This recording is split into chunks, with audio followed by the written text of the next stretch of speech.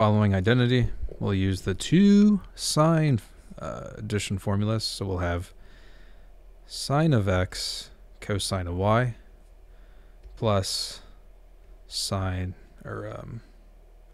sine of y cosine of x minus, and then we'll use the subtraction method, sine of x cosine of y minus sine of y cosine of x.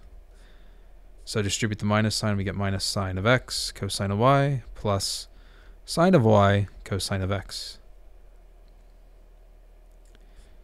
So this cancels this out, and we're left with the 2 sine y cosine x. And to match it up with what we have here, we'll just rearrange the cosine of x and the sine of y. And that's it.